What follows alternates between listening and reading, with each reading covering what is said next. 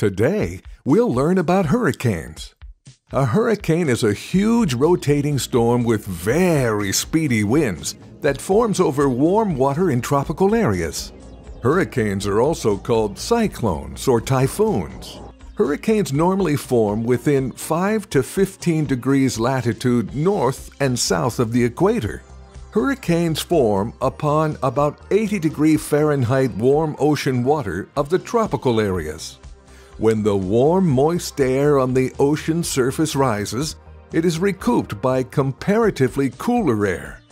The cool air will then warm and starts to rise up.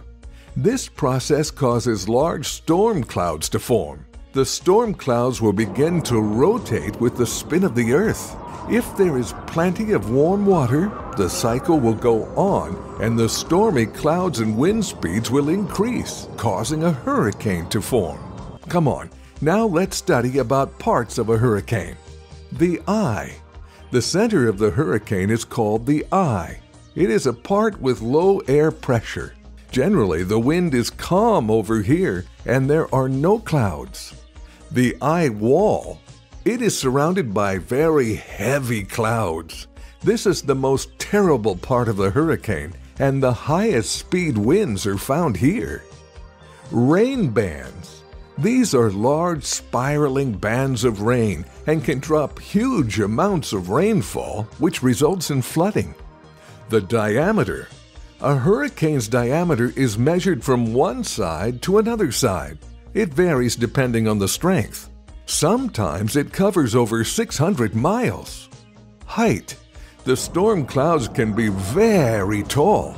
It can reach up to 9 miles. The Atlantic hurricane season starts on June 1st and continues to November 30th. The Eastern Pacific hurricane season runs from May 15th through November 30th. Recently, Hurricane Irma struck Florida, and due to this, there were emergency declarations for Florida, Georgia, and South Carolina. It was one of the most powerful Atlantic hurricanes ever. Let's see some safety tips to follow during a hurricane. Stay away from flood-prone areas. Leave mobile homes immediately and go to a nearby shelter. If your home is on a high ground level, stay inside and away from windows and glass doors. Beware of lightning. If your home isn't on higher ground level, it's better to go to a shelter. It's better not to use electrical appliances during a hurricane. Thanks for watching, stay safe, and always help others.